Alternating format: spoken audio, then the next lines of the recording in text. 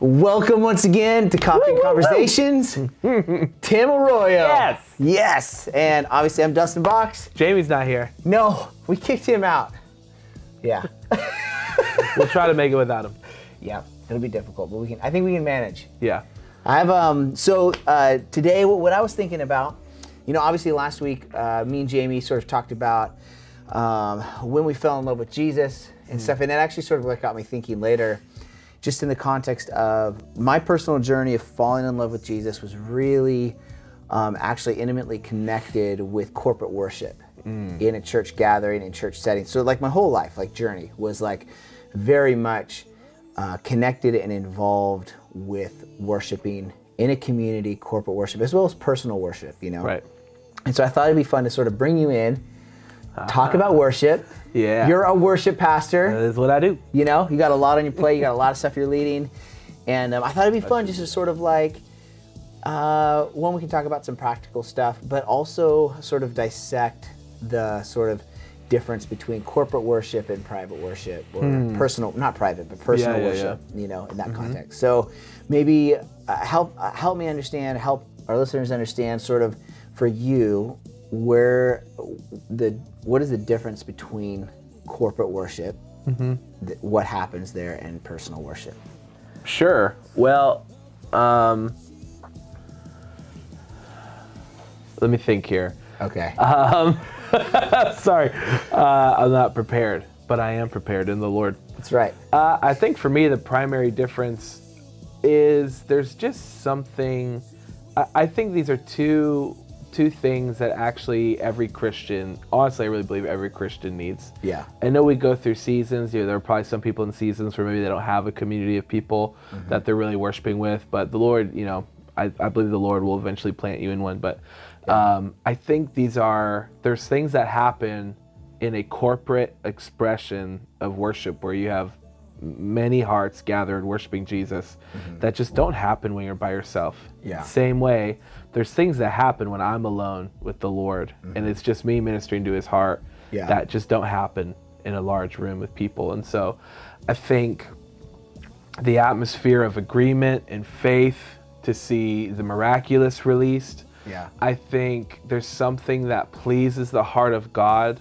because obviously he's pleased with just when we come to him and worship and when we just love to be with him, like he loves that. Yeah. But I think there's something else that gets pleased in the heart of God when he sees regions and towns and states and nations gather. Yeah. You really see, I think in the Old Testament especially, you see the God of nations, the God who wanted the heart and the worship of entire groups of people. Yeah. And a lot of that expression wasn't just everybody individually at home just doing their thing, but it was these corporate, large-scale, sometimes national gatherings of declaring covenant with God and worship to God. And there's just something that moves his heart and moves his hand to start moving on behalf of his people that you don't experience, I don't think, when it's just by yourself. Yeah.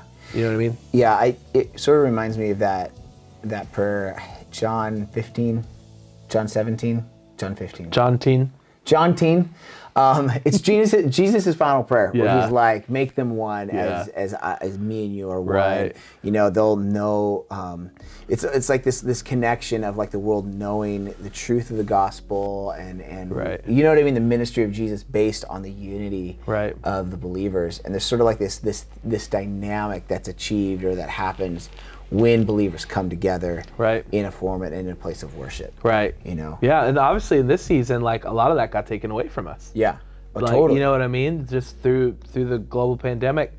And so it's been interesting to see the Lord for our community, for the whole global church, just like kind of shift the scales.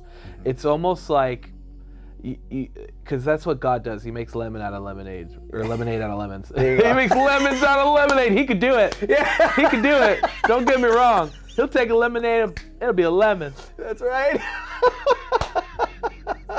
Okay.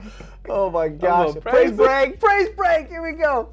But he makes lemonade out of lemons, meaning he's using the necessary isolation, and he's choosing to now emphasize. I feel like in this season, like all of us are individual private worship. Yeah. Where because this whole situation has kind of forced us to be out of balance. Yeah. It's like it's now God has shifted what he's doing in us. The amount of people that I've been talking to about how just really just realizing the areas of my life that are not falling short, but just like that are difficult, that are kind of untouched by his presence, the areas where I'm not experiencing breakthrough. I'm seeing parts of myself that I was unaware of, and that's something to me that gets so personified in this private place of worship, where it's just you and him. It's almost like God has your full attention, and he's just focused on you. He's working in you. And so, but I do think like even still in the midst of it being really limited, these little blips of online worship, and now we're doing like these midweek gatherings, like it's starting to bring balance back, where because we can just get so inward and kind of introverted in a sense if all we do is just like lean into this, I'm alone with Jesus, it's just me and him, it's no one else. Like I love Jamie's post recently on social media. If you don't follow Pastor Jamie, you should. But he talked about like he's afraid that some people will so adapt to this isolated lifestyle that when we're all okay to get back together again, we just won't, whether it's out of fear or out of preference and routine. And so I think there's something to be said that right now in this season, like we're appreciative for the ability to have more just one-on-one time with the Lord. And hopefully we see now how we need to make space for it in normal life. But like I think it's time for us to start finding these places. I don't care if you got to find some online church somewhere, every single, like wherever it is. If it's not a Sunday morning, someone somewhere is gathering online to worship, gathering in our homes now that we can, because that atmosphere of faith, that atmosphere of like, even beyond what he would do for us, the idea of my life is that I live to please the Lord. And I know his heart is pleased in a way it could never be when it's just me and him. When I gather with my friends and family and worship. It's really, really good. It just makes me think about like even just the context of the dynamics of those two different things, where both are incredibly necessary. And there's been maybe a season where a lot of people sort of like leaned on corporate worship as a crutch, in the context that they come in, they worship, they experience God's presence, and they sort of leave, and it's like this, you experience a corporate anointing, a corporate breakthrough, but they haven't stewarded or made space for that private breakthrough, that private time with God. And like in this last season, there's been like this, whoa, wait a second. Like you need to have a personal relationship with Jesus. A shifting of attention, shifting of focus to sort of get the priority right. And then it's like you have my heart, my expectation, my desire. Like when I think about us gathering as a church again, you know, like on a Sunday morning corporately, dude, it's gonna be a party. I'm gonna go nuts, dude. But it's just the thought of like all these people that have been like pursuing this privately, you know what I mean, in their own time. We're coming together. We have so much more to bring. We have so much more to offer, so much more to engage with, because you're coming in with like momentum from your private life, private worship, engaged with God, you know, and then you step in together corporately, and there's a significantly greater measure of momentum and breakthrough that happens in a corporate gathering. So I think that like it's a really powerful sort of distinction to look at, but like you said, like we need to begin to lean into that corporate gathering. We need to lean into those times, you know, where we're not becoming numb to it. You know? I think there's gonna be something about you're just faithful with the little we have.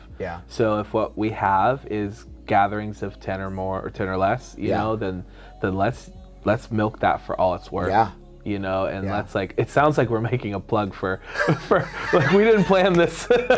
Midweek gatherings. Sign up. Little graphic goes across the screen. No, like there's no pre-planning with us or Jamie about this. It's just, that's just what's coming out of my heart, is just this idea of like, the need for both. And when the season is allowing for balance, then, you know, let it happen. I think the idea of corporate worship times as a crutch, like, can be actually a really good thing. As long it's like, I just feel like these corporate times, for me personally, what they've often been, it's like, if our life's a journey, almost like sailing on a boat, it's like I see these moments where like you just get a wind that pushes you. But then at a certain point, the momentum from that gust of wind stops, and like it's like, okay, now I'm paddling the boat, I'm still moving forward, and then another gust of wind comes, so it's like you're just and then like you just like have a maintain, you know, it's like our whole life isn't a corporate worship service, right? You know, that sense of being able to gather momentum in your life from a corporate place of breakthrough is really powerful. You know that story where, you know, Samuel sort of like goes to his house, and it's before Saul's king. This is like, you know what I mean? The very first king of Israel, sort of Saul, is there. And it says he goes into a company of the prophets, right? And he's changed into another man. He begins to prophesy. That was, he experienced corporate breakthrough in a personal level. You know what I'm saying?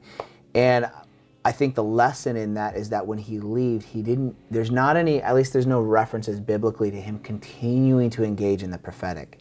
That it was like he experienced the corporate breakthrough, but he didn't grab hold of it as a sign that, like, no, this is possible for you as an individual. This is possible for you to steward. You just experienced breakthrough. Now go and do something about it.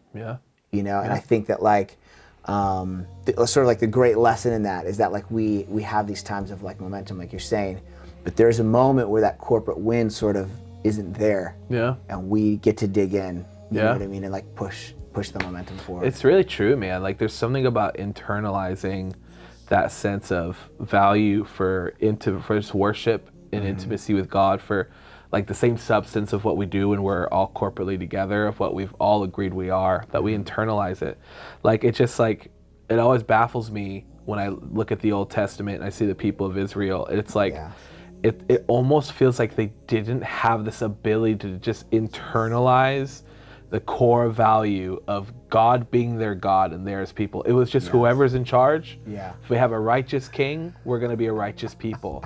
It's like, and if there's an unrighteous king, I guess we'll be unrighteous too. It's like permission to, I guess this is what we're out.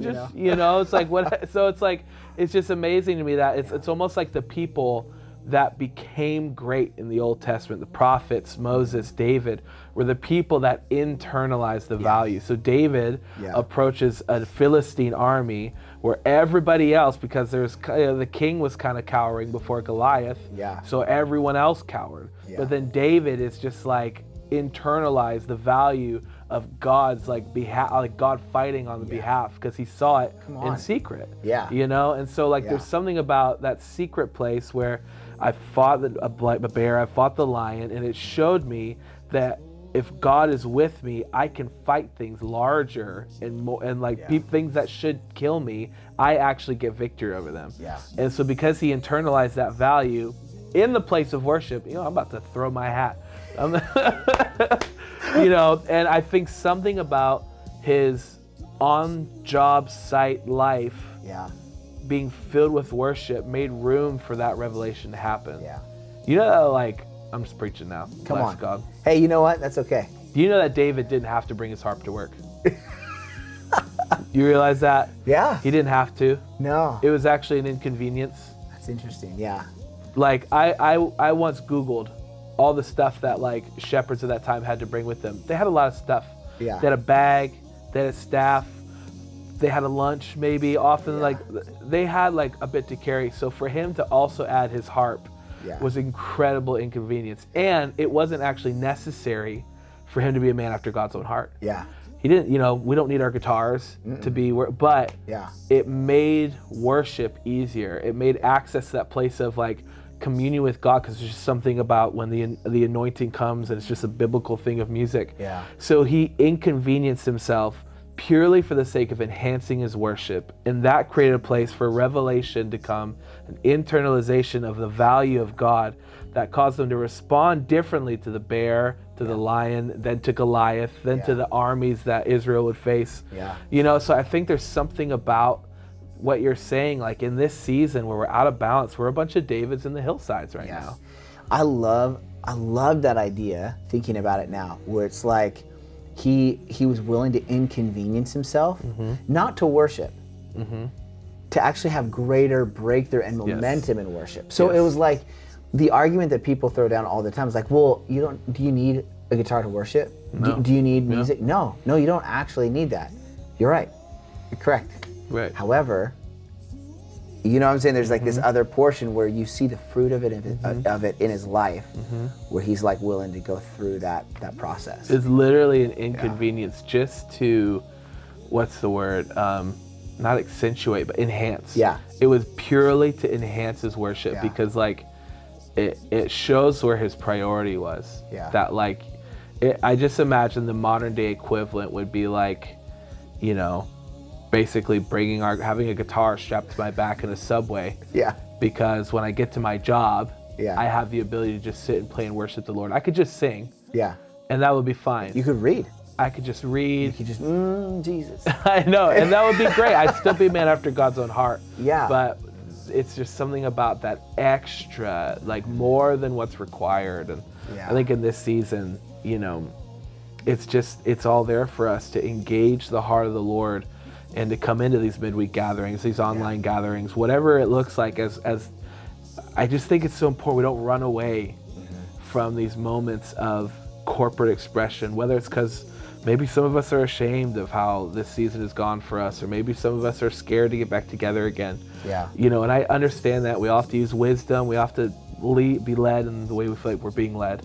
Yeah. But I think we just have to run to him. And as much as we can, let's create that momentum so that when we do get to the time where it's time to like go together and see God move, we're able to fly higher because we're already paddling. We've already got speed. So when that wind blows, it's just...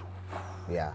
And I think maybe to even give people the context, like, I know your heart in this, like, isn't about just that we can have like crazy corporate worship times. No. Like, you know what I mean? Like, in my heart too, like when I talk about, when we're like, dude, like, develop that personal breakthrough. Come to church, come to a gathering, a midweek gathering, church service, whatever it is, come to that with breakthrough and add to the momentum that's taking place. It's not just so that we can have a successful meeting. There's legitimately places of breakthrough for our church and for our community that corporately, when we come together, the breakthrough that's achieved, it actually shifts things in our city, in our region, for individuals that are there in that meeting. The amount of like healing and breakthrough and marriages that get transformed, lives that get addictions that are broken through those places of just like tremendous corporate breakthrough in worship is incredible. I mean, there's a giant list of those sort of testimonies.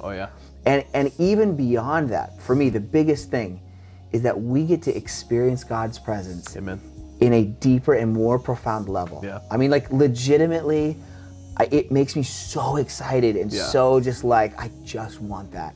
I just want to lean in. I want to see his glory. I want to experience it. Like in deeper ways. Like, it's, I don't know if that makes sense. Like, I know that for your heart is in that. So it's like I just want to speak to that because I know people are like, oh, you guys just want to have a good service when you come back. Like, no, I don't care about that. Neither do I. Like, I really don't either. For us and for Jamie, for all of us, you know, like at our most foundational level, we want to please the heart of God. And I believe that, like, more than anything, that a group of people, if we just took Kingdom Life Church, this like amazing tribe of people like stewarded this season and stewarded themselves into momentum and breakthrough in the spirit, just like David did in the hillsides. That when we kind of emerge and we're together, like the strength of agreement, it's almost like I can feel the pleasure of God and the joy it brings his heart. I think good stewardship brings him joy. You know, the idea of, you know, this season, it's like we were given X amount of talents, and some people maybe just buried it in the ground to just hopefully make it through, but we're investing in that place of worship so that we come back to him when we corporately gather. And it's like, look how we multiplied the investment of this season.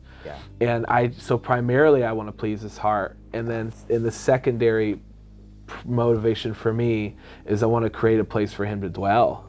And I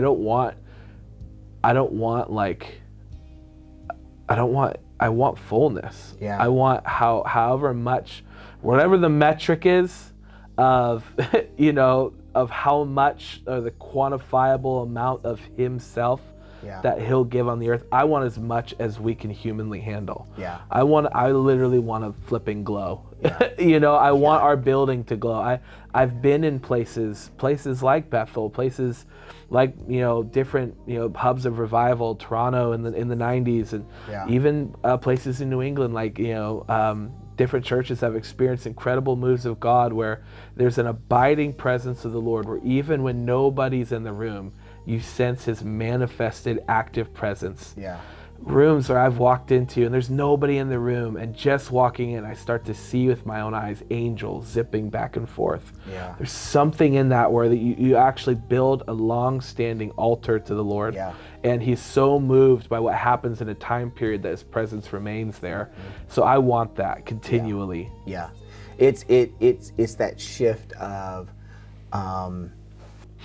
like when we think about like the tabernacle, you know, the Holy of Holies, and we think about like David's tabernacle, worship surrounding it, like it creates this Holy of Holies sort of environment area where it is the like not to be like super like, I don't know, cheesy or anything, but it's a mercy seat. It's like the mercy seat of the Ark of the Covenant, where it's actually built through our praise and worship, through us laying down our lives, sacrificing in worship, and it actually creates this seat that God's glory can rest on. And it's not a visitation, it's not just a one-off sort of like crazy moment, you know what I mean? And that's honestly, like, that's like, dude, you want to bring some tears and some like stuff from me, you know what I'm saying? We go down that road, man, I'm gonna be a wreck. No, same. That's what the Ark was. The Ark was God's presence in the earth.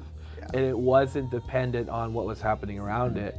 It simply was God in a box, you know? It was him there. And so in the same way, we want that. It's the mercy seat. It is like, it's just the cross that made a way for that eternal kingdom reality to be manifested all the time. It's as if the Ark is in us, but it's like, it's as if the Ark is in this building all the time. You know, and that's the heartbeat. That's what we want. And so we do that same thing in our homes. And hopefully that, like, I wanna get back together and just get in these wild places of worship, and I feel like this is reminiscent of what I do at home. And I don't want to value one over the other. I want to have this equal value. Seeing how they both like produce things, not just in my own life, but do things to the heart of God. I think something that like really stands out to me, sort of thinking about it in this context, is when we went on the songwriters retreat. And I know, like, as a community of like worship, the worship community, worship team members, like all the different people, when we do our team meetings, it's like that. There's this sort of explosive place of worship and just crazy breakthrough. But that first evening, there was 20? Just about 18, somewhere in there. And it's something that, like, it's crazy. People that weren't maybe able to be there, or you just hear about it. To try to describe it, it doesn't do it justice. But it's like you have this group of people that have been stewarding worship in their life, like all the time, constant. It's like the biggest passion in their life. You know, it's not songbirds. Totally, and it's not just music. It's legit worship. You know, and like they come together in a room, and it's like you hit the first chord.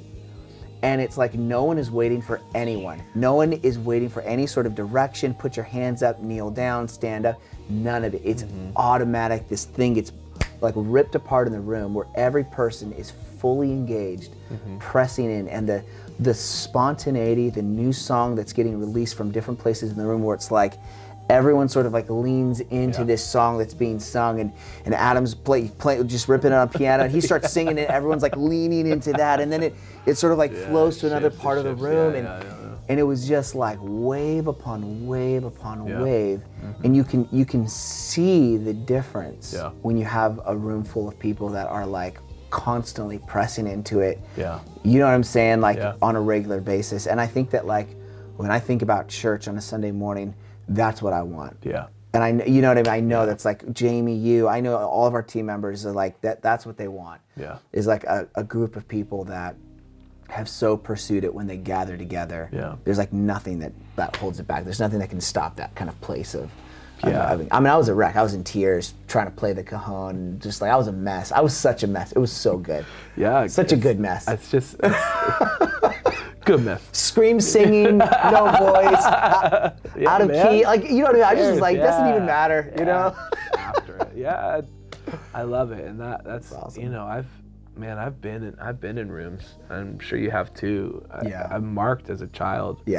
Growing up in the Toronto movement in the 90s, you know, being a part of a church of over 1,000 people and just hearing the sound, even though it wasn't engaging as a kid, but I still remember the feeling and the sound of just that one chord is played and all of a sudden just the whole room, you hear laughing over here, screaming over here, talking behind me, crying behind me, singing everywhere, and it's just this most beautiful discord.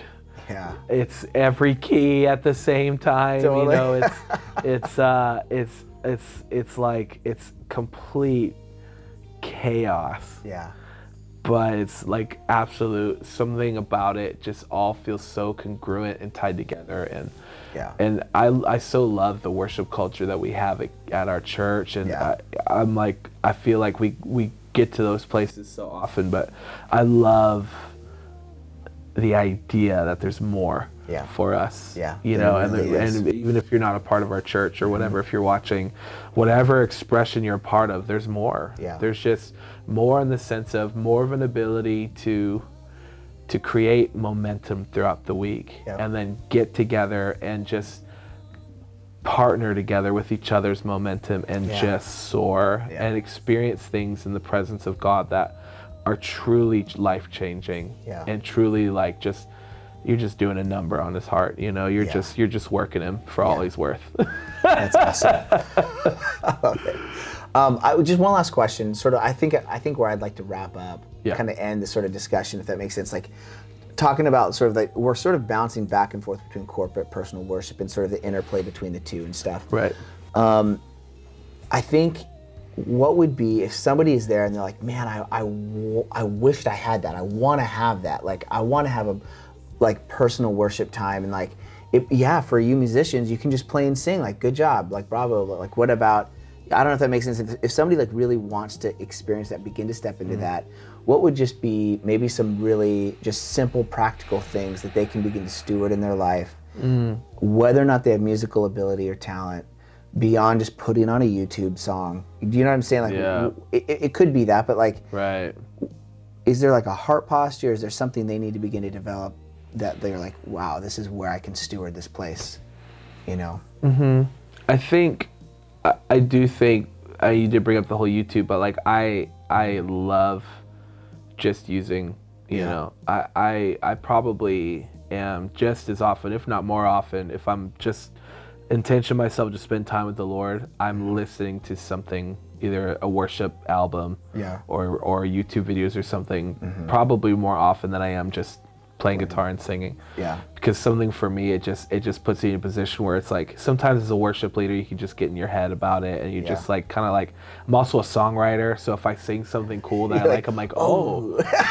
You know, so I'm like, it's hard to turn that off. Exactly. So it's like, if I really, honestly, like sometimes, not every time, sometimes if I really just want to be with the Lord, I'm just flipping on a record that I love. And it's like I start to get into that zone. I'm like, oh, this is a cool riff. Let me practice that. I need to make that smoother. Exactly. Like, oh, that's a cool melody. Not all the time, but sometimes I'll go there. So like, I'll do that. But honestly, I think you just have to view it as a long-term investment, you know? And again,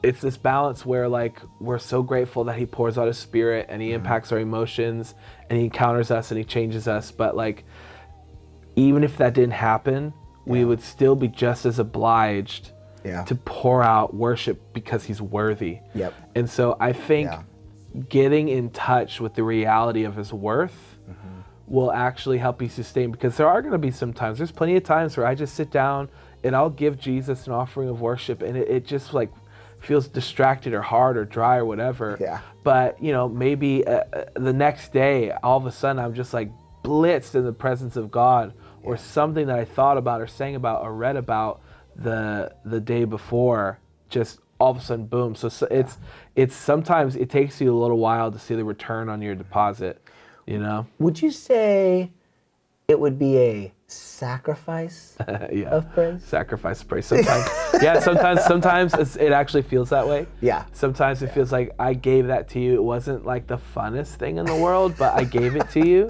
Yeah. And that's the point, is that I gave you the affection. Yeah. You know, imagine if I only, you know, gave my friends or my wife affection when I felt like it. Yeah. You know, like that's such a selfish way to live. Like, believing that everybody around me exists to make me feel good. Yeah. That's crazy that we would feel that way about anybody. But especially about God, who we owe more than anything to. He owes us nothing. Yeah. He owes us jack squat. He promises us a lot. Yeah. But he owes us nothing. Yeah. But we owe him everything. And so I think like finding that place of reality, I think scheduling it. Yeah. Getting in your smartphone or your calendar, whatever, and actually scheduling this 30 minutes I give to the Lord. Making the Bible a part of what you do. I think it's okay to like have your environments that are easier to focus. Some people meet God outside. Yeah. I'm not one of those people. Yeah. I'm one of those people, give me a room with no windows, because when I hear birds, I get distracted. I do. So it's like a room like this is perfect for me. Yeah. Give me a room where I know nobody can hear me, because I just a mess. Yeah. Nobody can see me, because I'll probably start doing cartwheels. Yeah. You know, like give me just like complete isolation. Yeah. Like nothing else is happening. Yeah. That's like where I meet with the Lord. So like be aware of the kind of the natural stuff of how you meet with him. Yeah. That's awesome.